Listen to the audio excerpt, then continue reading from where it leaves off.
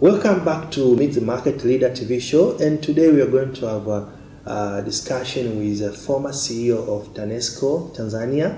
TANESCO is the leading electricity provider and manufacturer in Tanzania, where they supply the electricity in Tanzania and also neighbor countries in East Africa. So today we are going to discuss regarding his experience when he was a former CEO of TANESCO. And as you know, TANESCO, as I told you, is a multi-billion-dollar company, and they have a lot of workforce in Tanzania and employ a number of people. And apart from that, the company has been there for a long time, and a number of CEOs have been running the company for past 4 or 5 decades so far. So we're going to share his experience when he was the former CEO at TANESCO. So welcome, Mr. Felician Mramba. Thank you very much. Yes, yes. So it has been a long time now. Yes. Yes, since I think you left TANESCO, but there are a lot of things that people they need to understand from you, and they need to know from you regarding the the experience at TANESCO, and then the future of Tanzania.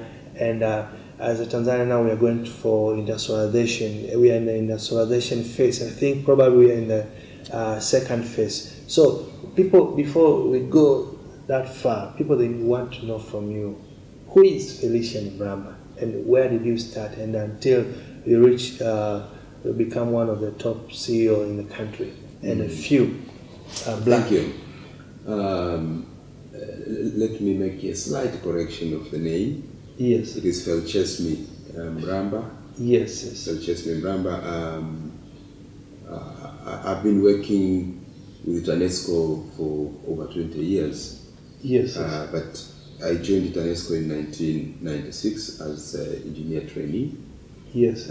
Where I worked as a planning engineer, maintenance engineer, and then customer service engineer.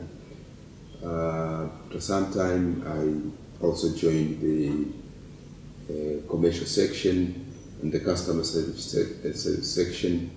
And then I was promoted into the level of senior manager marketing, where I was overseeing all operations of the zones and the regions. Yes, yes. And then taking advantage of my business management knowledge, I was again promoted into the position of a general manager marketing.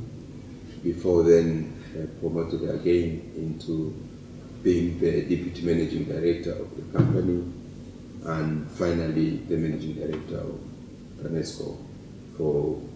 I acted for 2 years, and then I was in that capacity for 3 years, so a total of 5 years. So, and how many staff did you manage? You are leading at TANESCO, and what has challenged you experience in leading a huge number of employees at the same time?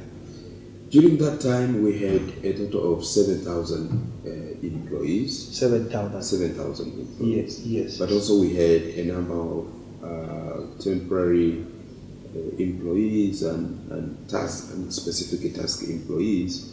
Their total number will also be close to between 6,000 to 8,000 again. Yes, yes. So the total workforce of TANESCO was around 15,000. 15,000. That's a huge number. Yeah. And TANESCO is one of the, if not the largest company in terms of its workforce, in terms of its capital, in terms of its turnover. Yes. It's one of the largest companies in the country. Okay. What I can say, when you are working with such a big number of employees, there are a number of challenges. One of them is to get the right kind of employees, employees who are well trained, but employees with the right attitude, and employees who are committed, dedicated, with passion to deliver. One of the areas we have been, where the country is suffering a lot, is that we hire people, but they don't have passion for the work. They don't have passion for their assignments. They also don't have commitment for the work. Yes, yes. It's like you hire people who are there waiting for their salaries at the end of the month. Yes. And their contribution, their delivery does not match their expectations in salaries. Yes, yes. That's a very big challenge. But another area where I see a lot of challenges in terms of workforce is getting people with the right skills. Yes, yes. You may have people coming with very good certificates from their colleges, from their universities. But when you assign them the tasks, you find that they are not skilled enough to give you the deliveries you expect of them. Yes. That is a very big challenge for our country, and especially for the people who are recently graduating from the colleges. Yes, yes. But one other area is when you find people are coming from their universities, from their colleges, and as soon as they join the company, they want to get rich in a moment. Yeah. And that's, most of them are millennials. Yes. For the millennials, they want to come, and after 2 years, they want to drive the best car in town. Yes. They want to own a house. Yes. They want to start their own company. But that is impossible. You have to build capacity. To build capacity. Yes. You have to work. Yes. You have to earn trust from your employer. Yes. And you have to earn trust from the society. Yes. So those are some of the challenges. They want to live life of people who actually watch maybe through television. Oh yes. Yeah. And there is a lot of impact of the of globalization and social media. Yes, yes. When people look into the television, they see how people live in New York, they see how people live in Tokyo, and they want to emulate and try to live the same kind of life here.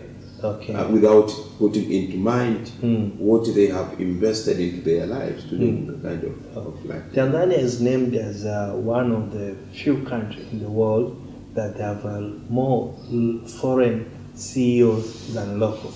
In fact, that we have 4% of the total CEOs actually they are local, and remain 96% are foreigners. So how this situation is affecting the economy, and also what is a possible way do you think that country as a country we need to adapt so that we can eradicate, or we can get we can avoid this kind of challenge that we are passing through? First of all, 4% is very low. Yes, yes. And as a society, we need to work on this number and see that we can have a bigger share of local CEOs in the investment, rather in the employment market. Yes, yes. Why am I saying that this percentage is too low? Yes, yes. Let's think of a company, a foreign company, which plans to come and invest here.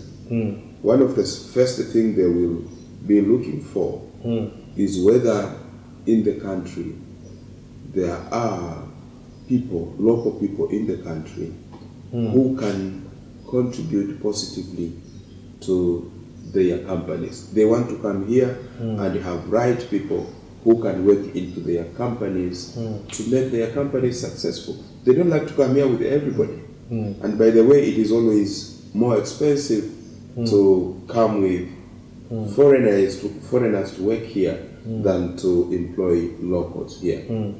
Now, the only problem we are having is that most of our CEOs, of the people who are trained, say in the business schools, in the leadership schools, they have education, but they don't have leadership skills. And so you find when these people come here, they employ somebody who works in that organization and cannot match the expectations of the employer. When the employer employs a CEO, they have a certain level of expectation out of this CEO. Now, if the CEO cannot deliver to that expectation, it automatically puts off the investors, the company owners. And not only that, but it also brands the country. You see, those people, they will say, if you go to Tanzania, this is the kind of manpower, this is the kind of CEOs you can expect in Tanzania. CEOs who cannot contribute, who cannot bring success to your investment. So it is very important that we change that branding. Okay. And we change that branding. We come up and stand face the challenge and be able to develop ourselves and to have a pool of CEOs who are competent enough to attract employment from wealthy organizations, from wealthy companies. Unless we can reach to that stage. So, in terms of policy and also implementation of the policy, do you think Tanzania is lagged behind from that? Or we have a very good policy and we have a very good strategy to implement? Yeah, I believe there are areas we need to strengthen in terms of policies. For example, we may put it as a policy that whenever a foreign company comes here, they open business in the country and say employ the CEO, they must have the second in command from local Tanzania. If we do that, then we will have local people who are underlearning from the CEOs.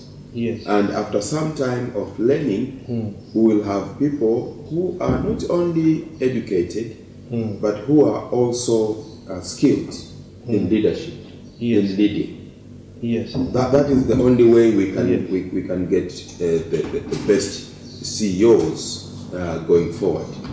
Yeah. So what we are saying, if for example the government will put a rule which says that any foreign company which comes and starts their business here, they must have local Tanzanians as the second in command in their companies. That will give opportunity for the local Tanzanians to underlearn from the top CEOs, and after some time they will develop their own skills of leadership. Now that will complement the educational knowledge they have from their schools, from their colleges, from the universities. When they couple that knowledge with the skills they gain from practically participating in leadership with the top leader, it will automatically help them to grow.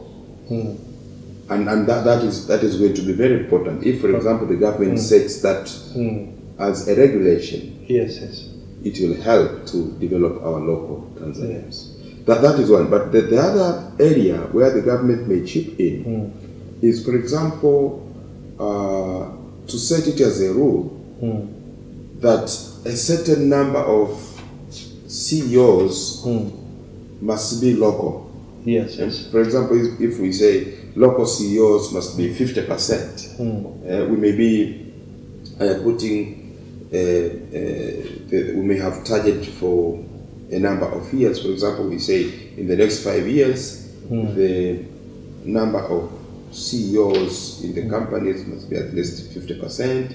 After some time, we say 70%. After some time, we say 80%. So by so doing, it will also help to give opportunities to our local Tanzanians.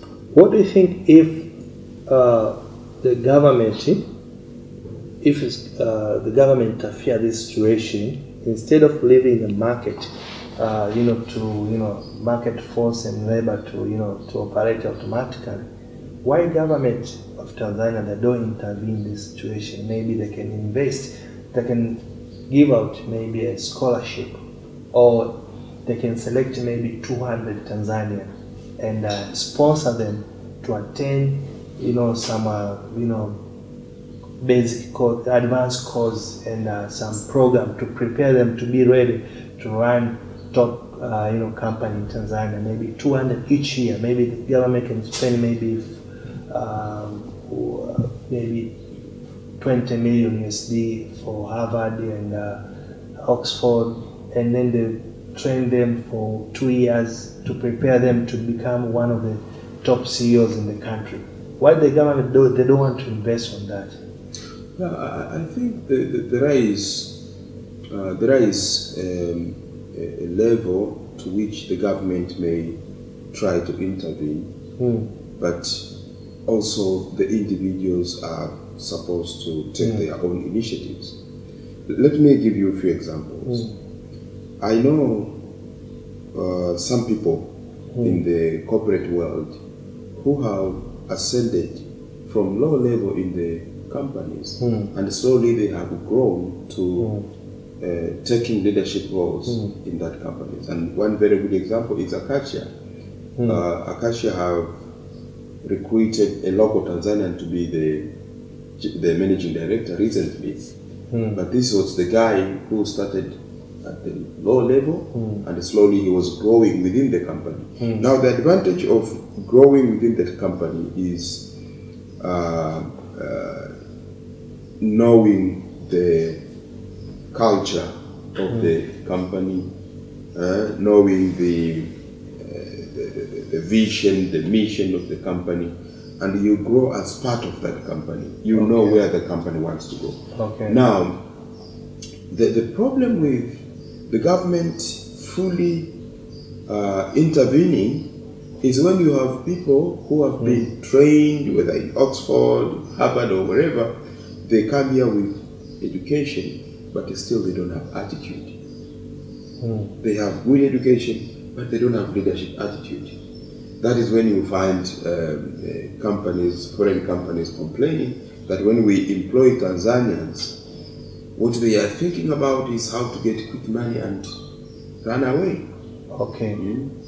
Okay, that's good. Like, during your leadership at TANESCO, Tanzania, they announced that they want to go for industrialization. I think third or fourth, I think probably it's third.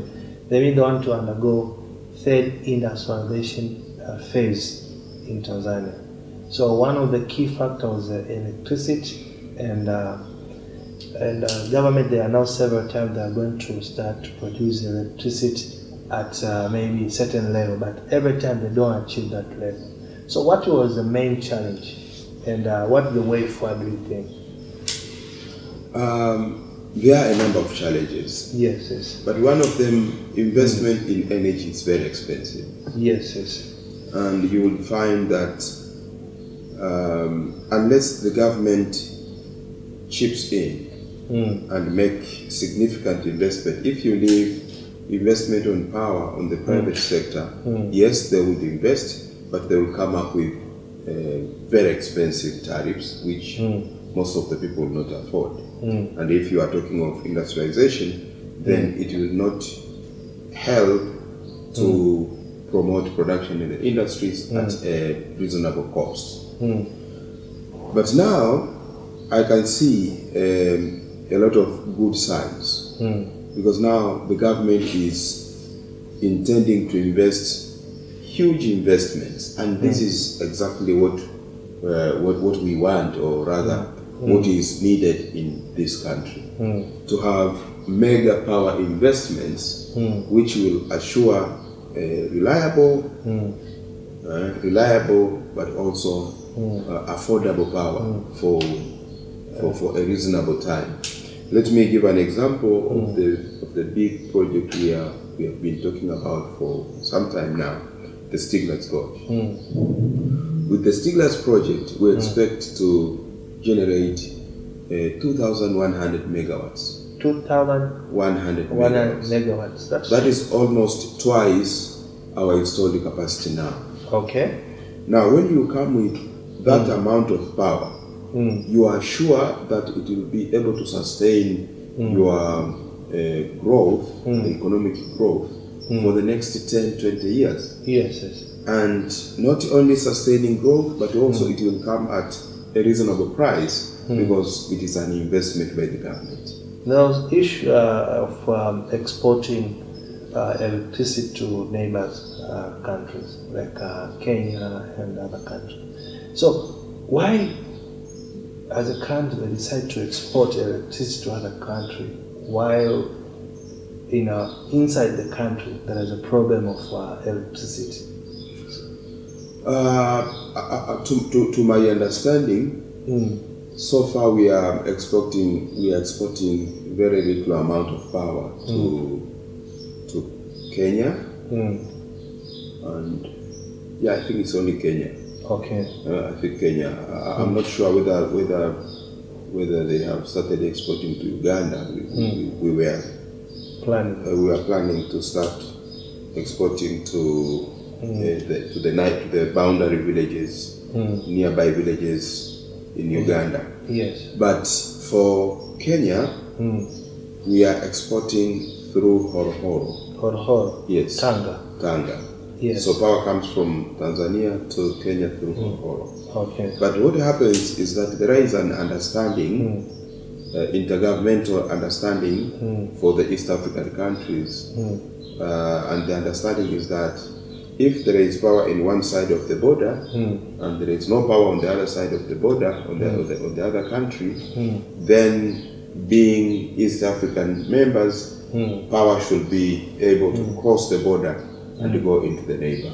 Okay, so that is exactly what is happening with the power we are supplying to Kenya and probably to Uganda now. But in the future, power is a commodity, like any other commodity. Yes. So it can be imported and it can be exported. Yes. And here we are talking of exporting power as a commodity for trading. Yes. Whereby the country can earn money which we badly need. Now, for example, if the government will complete investment on Stigler's Gorge and generate that huge amount of power, and at the same time we have countries who needs power and we need money, then we can start exporting power to these countries. But still we have a shortage of power in Tanzania. Of course, my expectation is that by the time we have 2,100 megawatts, power within the country will be enough and we'll have significant surplus to supply to the neighbors. Okay, that's good. So you're one of the speakers at Strategic and High Performance Leadership Summit, and you're going to speak there at that conference. So what people they can expect to hear and to learn from you in just a summary? Right. People should come expecting to learn how you can bring improvement in the organization you are leading. Yes. How you can change things. How you can leave a mark. Yes. In the organization you are leading. And the thing here is that people need to learn. People need to improve, and people need to do better in whatever they are doing. And so when they learn, when they hear from a person who has already participated in what they are aspiring to do, it will help them to make a step of improvement. Yeah, that's good.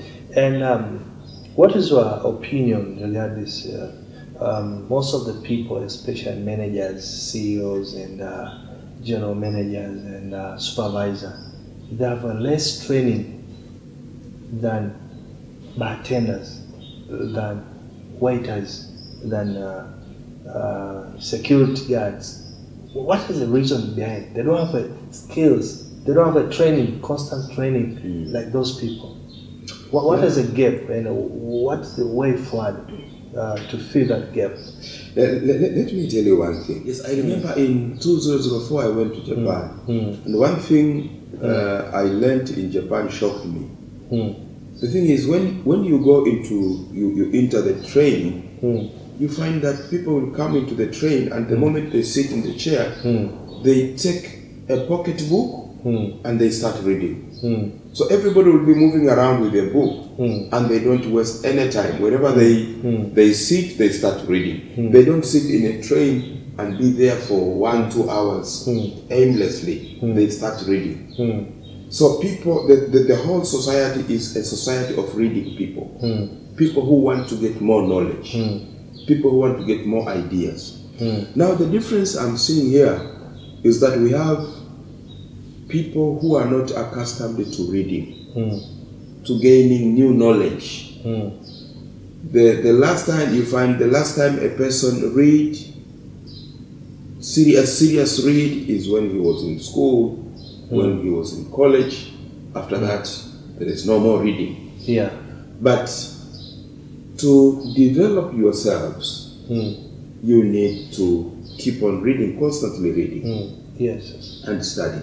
Now, another thing which I have seen as a trend now is that our people, they are very good at social media, at WhatsApp messages, WhatsApp gossips, and so they spend a lot of time on things which are not truly, they're not truly beneficial.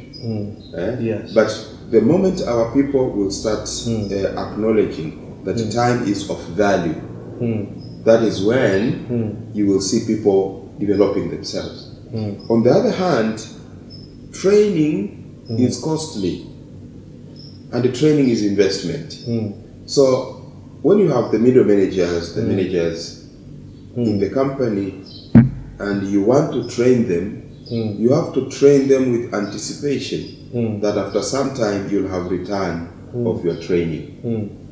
But return on training takes time. So you need to be patient waiting for the return. But for some people, they want to invest on training, and next month they want to start seeing the outcome of training. It doesn't work like that. It will take time. And for that reason, some of the employers, they are discouraged training the middle managers and other managers, because they say, oh, if I train the manager, the sales manager, the HR manager, it will not bring any change. But the truth is, change will come, but after some time. On the other hand, for a watchman or for a front office person, the outcome of training is immediate. And so for some employers, they want to see this immediate outcome of training. And so they think, if I train the watchman, I'm sure my company will be safe, they will be secure. If I train the front office lady, she will speak more politely with the customers, she'll be customer friendly, and so the return will be immediate. Yeah, sure. But I believe that training should cover all areas of the organization, and it has to be systematic. I agree with you 100%. People they don't go for training because they feel like they know everything. And while the world is changing every day, every second, you find something new, and they need to equip themselves with such kind of skills. Otherwise, we find CEOs in different companies, they are not competent compared to their personal assistant, to their business, to their front officers, manager. They know much than even their managers. I wonder, because that gap it exists because they don't go for training, and they know that. And sometimes they blame that training is very expensive. If you find it very expensive, then try. They say if you think training is more expensive, try ignorance. Yes, exactly. So, Mr. Mramba, just to wind up our interview today, what's things that you find that in order to achieve our vision 2015, not 2015, 2020, what are the things that as a country we need to adapt or we need to do so that we can achieve our vision much easier and faster? Yeah. When we look at the vision of the government, the vision of the country, there are a number of areas. But I believe that if we can train our people to offer the right leadership, that is probably one of the areas which can push us to move very fast. Because leadership is key. Unless we have the right leaders, leaders with passion, leaders with commitment, leaders with drive, who can make things happen.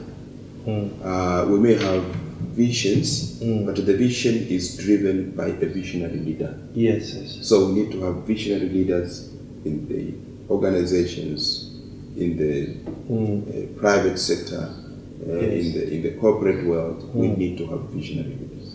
Okay. Thank you, Mr. Mramba. Thank you very much. Coming to our interview today, and I think our viewers learn a lot of things from you today, and they actually appreciate you for your quality time. And one more important thing, that our sister company, Kono Speaker, they're going to have a strategic and high performance leadership summit on 28 to 29 for June. So Mr. Mramba is going to be one of the speakers, and is going to share his experience during his top level leadership in government, and also TANESCO. So don't miss to attend this program for Strategic and High Performance Leadership Summit on 28 to 29 June.